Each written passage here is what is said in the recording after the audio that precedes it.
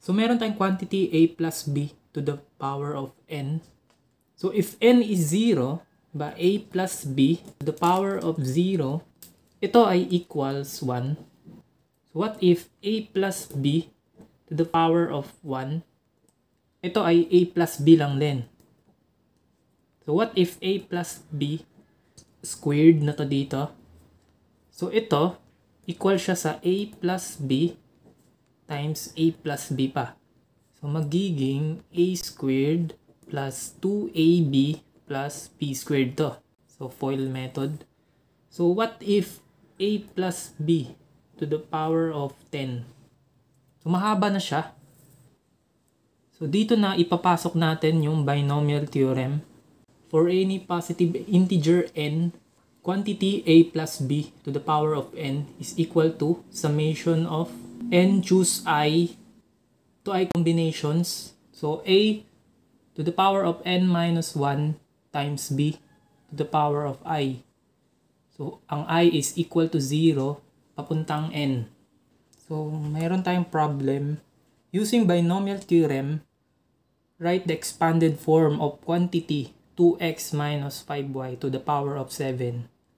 Dito, sulat natin siya doon, yung sa summation, so binomial theorem natin. So summation, I is equal to 0, papuntang 7, then 7, choose I. Ang a natin ay 2x. Ito yung a to the power of 7 minus I. Tapos yung b natin ay negative 5y to the power of I. Expand natin. So ang una is 0, so 7, choose 0. So 2x to the power of 7 minus 0, then negative 5y, 0. Ito yung first term natin, plus 7, choose 1. So ito increasing tong I natin, 0, 1, 2. So may pattern siya. Itong 7, always siya na ganyan, 7, since ito yung exponent natin. So 2x yung a. So 7 minus 1. Then negative 5y, 1. So may pattern din tong b natin dito or itong negative 5y, 0, 1, 2. Ito naman, 7, decreasing, 7, 6, 5. So 7, choose 2. So decreasing to, 2x. Since 6 to dito, 7 minus 1, ito 5 na lang. Then times negative 5y, 1. So 2. Ito, siya din yan. So mahaba siya. So plus 7, choose 3. 2x. So 5 to, so 4 na dito. Or 7 minus 3. Then times negative 5y, to 2, so 3. 3 din to. Tapos, plus 7, choose 4, 2x. So, ang last natin is 4, so third na to. So, negative 5y, 7, choose 5, times 2x to the power of 2. Then, negative 5y to the 5th power, then plus 7, choose 6, 2x, may 1 dito, tapos negative 5y to the 6, then last natin, 7, choose 7, 2x, 0 na to, then negative 5y to I7. Kompleto na natin, mahaba talaga siya pag ganito, binomial expansion. Binomial theorem. Itong 7, choose 0. Tsaka ito, lahat to. The same lang din to dun sa constant dun sa Pascal triangle. Pag solve nito, combination siya eh. 7, combination of 0. So the same lang din yun. Tsaka ito, pagsulat niya ay 7 factorial over 0 factorial 7 minus 0 factorial. Ganito siya. So, ang 7, choose 1. 7 factorial over 1 factorial times 7 minus 1 factorial. So, ganito siya pagkasulat niya. Sa scientific calculator, meron na kaagad to na ganito. So ito, the same lang din to sa 1. Kasi 'di ba ito equal siya sa 7 times 6 times 5 times 4 times 3 times 2 times 1. So dito, 0 factorial ay 1. Ito, 7 factorial lang din, kaya magka-cancel. So 1 lang din to. Ito. So ito naman, 7 factorial over 6 factorial. Magka-cancel yung 6 pababa. Matitira 7 na lang. So ang sagot dito ay 7. So using calculator, pwede rin natin siya i-check sa calculator, no? Yun. Dito sa may divide, yun, NCR. Ito, may nakasulat siya. So type mo siya 7, tapos shift, tapos itong divide. Yan, lalabas yung C. Tapos 1. Yun, sagot niya ay 7. So what if 7 choose 4? So ito ay equivalent siya sa 7 factorial over 4 factorial times 7 minus 4 factorial. Ito ay 7C4. So ano natin dito? Yan, ang sagot niya ay 35. Pwede rin dun sa calculator, itong fraction form na to. Press mo yan. Tapos 7. Tapos meron dito itong factorial na to. Ito. Shift. Tsaka ito. Yan. May exclamation point siya. So 4 factorial times 3 factorial. Kasi 7 minus 4. Sagot dyan ay 35. So the same lang din sila. Ganito sa calculator. So ito lang din yung constant dun sa Pascal's triangle. So for form na natin to lahat. Ito tayo. 7 choose 0 ay 1.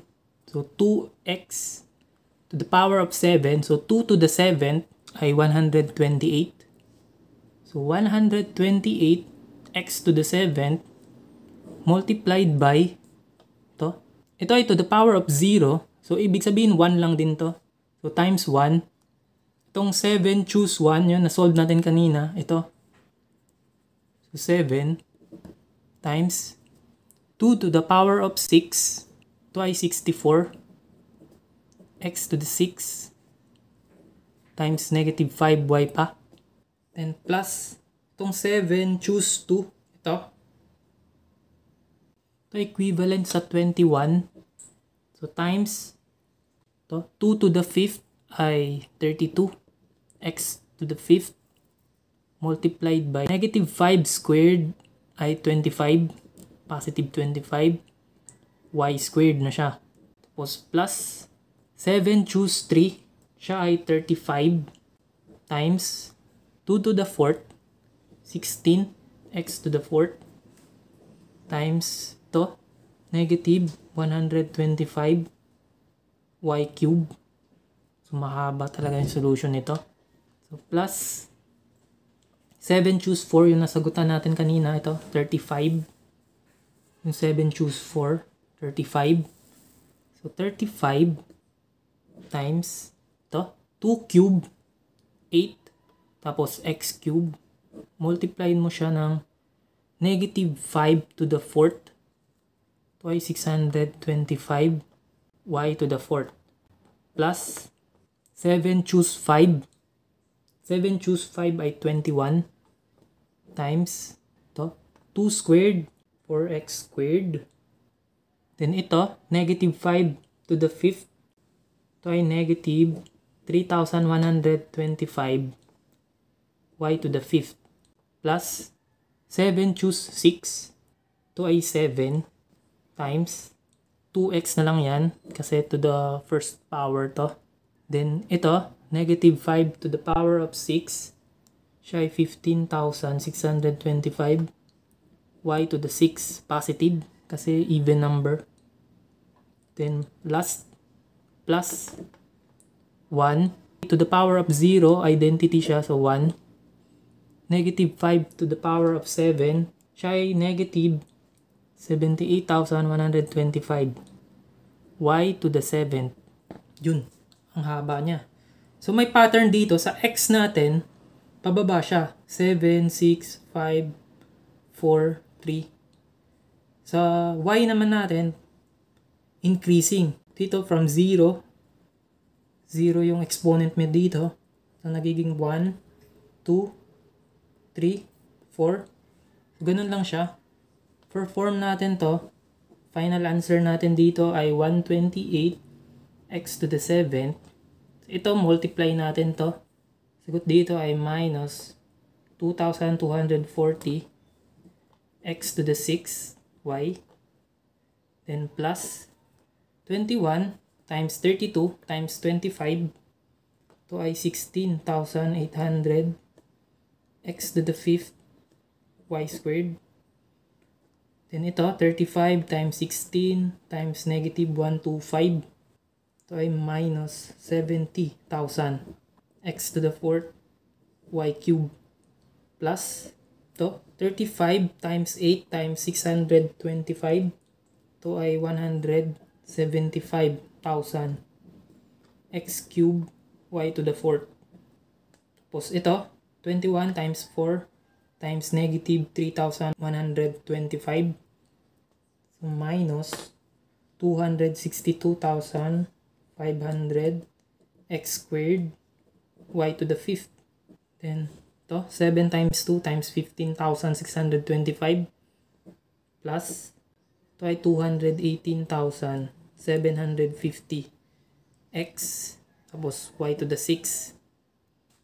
Then last natin, ito, negative or minus 78,125 y to the 7th. So ito na yung expanded na complete niya. So mahaba siya. So ganun lang siya, no, yung binomial theorem. So kailangan to ng sipag talaga. Sipag sa pag-solve. Kasi mahaba yung solution dito kapag in-expand mo siya.